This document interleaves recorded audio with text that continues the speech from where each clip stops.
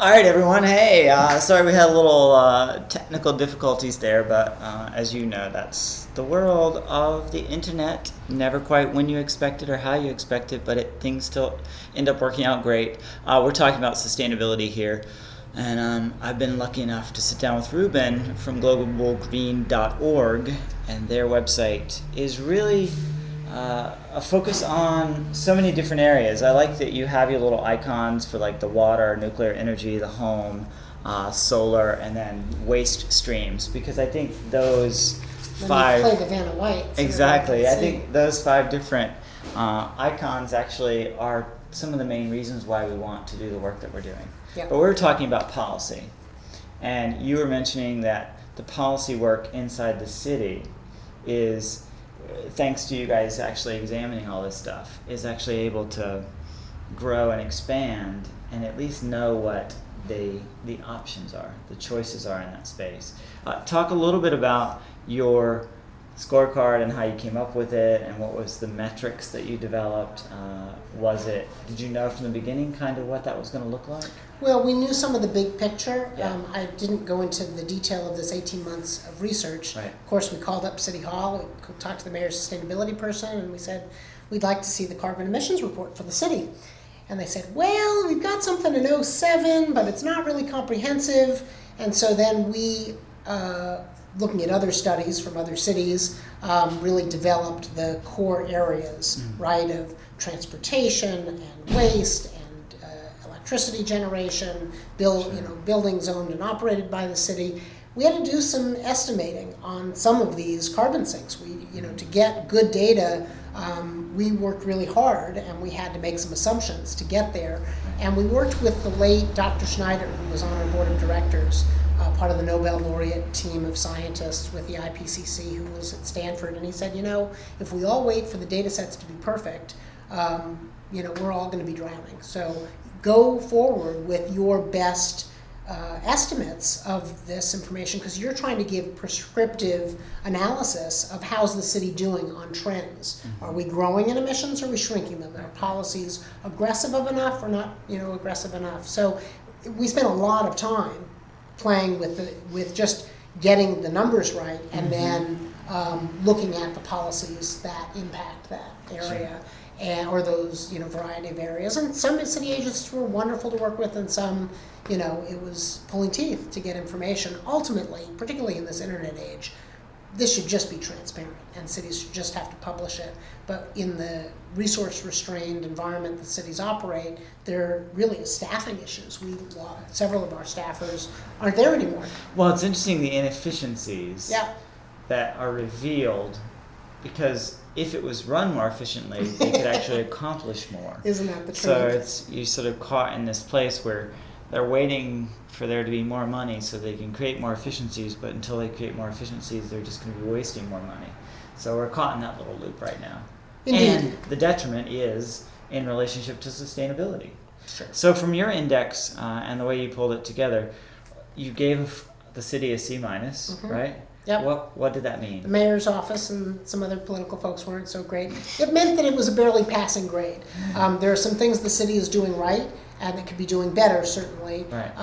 And there's a lot more that needs doing. And we really don't want to lay all of this on just our elected officials. The idea is that the millions of people who live in LA and work in LA are responsible collectively for a megalopolis's worth of carbon emissions, a footprint that's much larger than a city, say New York, like New York, on a per capita basis. So whether it's getting the municipally owned utility to get off coal, more than 50% of our power mix comes from Utah-based coal plants. There's a lot of good rhetoric on making that happen, but we have far to go to make it a reality.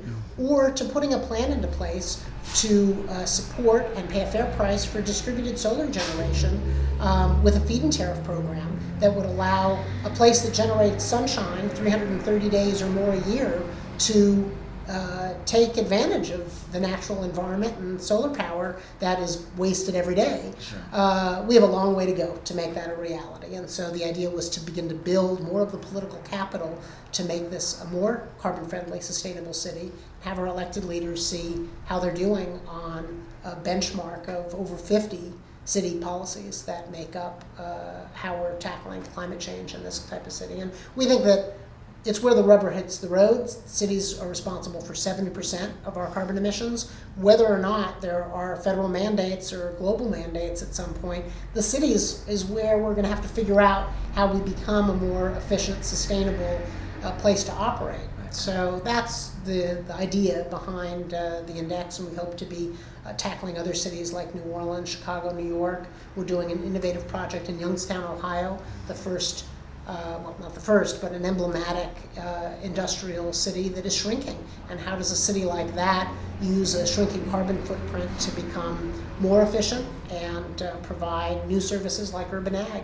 that could be the future, some future economic growth for a community like that. Definitely, definitely. All that's so accurate. Yeah, having seen so many of the examples of what you're talking about all around the country, it's inspiring, to know that a city like Los Angeles is trying to tackle the problems. Just as I've noticed the tiny little towns in these places in Iowa or Montana or wherever I happen to have been, they really are. They're thinking about these things. They're considering it.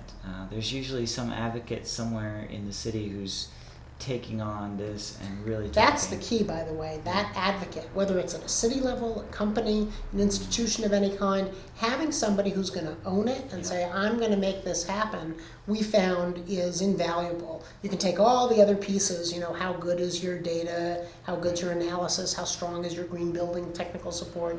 You got to have that advocate who's going to be willing to hold people accountable and make it happen. Yeah, definitely.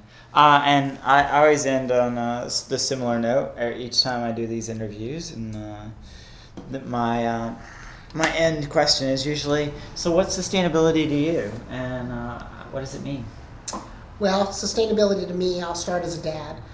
It means creating a world where my kids can enjoy the wealth and bounty and beauty of the planet to a degree, at least at the level that I've been able to enjoy, and hopefully to the level that my grandparents and great-grandparents were able to.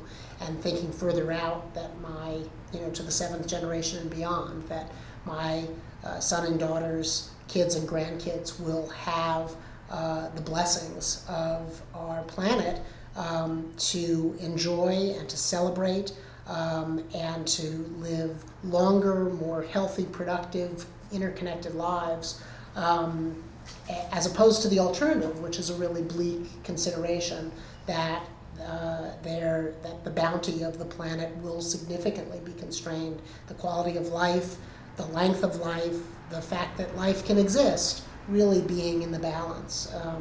If we don't live that way, that's the big picture. On the real, basic level, the wisdom that I've inherited over the years has been it's about loving where you live. And if you love where you live, you're going to protect it and care for it. And you can start by calling that where you happen to have your home, thinking about to your neighborhood block, thinking out to your community, to your city, to your, to ultimately we get to the family of the planet, which we're all part of. And until we can think about that we're all interrelated, we're all interconnected, the global economy makes that more evident every day, until we live and realize that in a realized way, too many people will be suffering.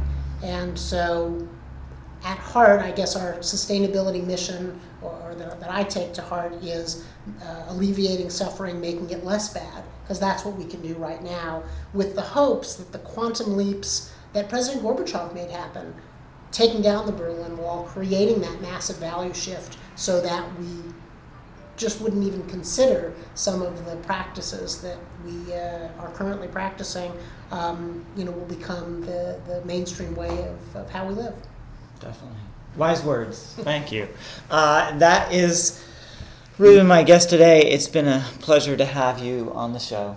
It is always a pleasure to chat with folks who are so in the work every day and trying to make a difference in the space of sustainability. Well, thanks to you and to your viewers who are also on the path of making a more sustainable world. It's been great to spend some time with you. Definitely. All right, everyone, make sure you check out globalgreen.org. I'm Shane Snipes, part of sustainable1000.com. Talk to you real soon, and have a great sustainable day.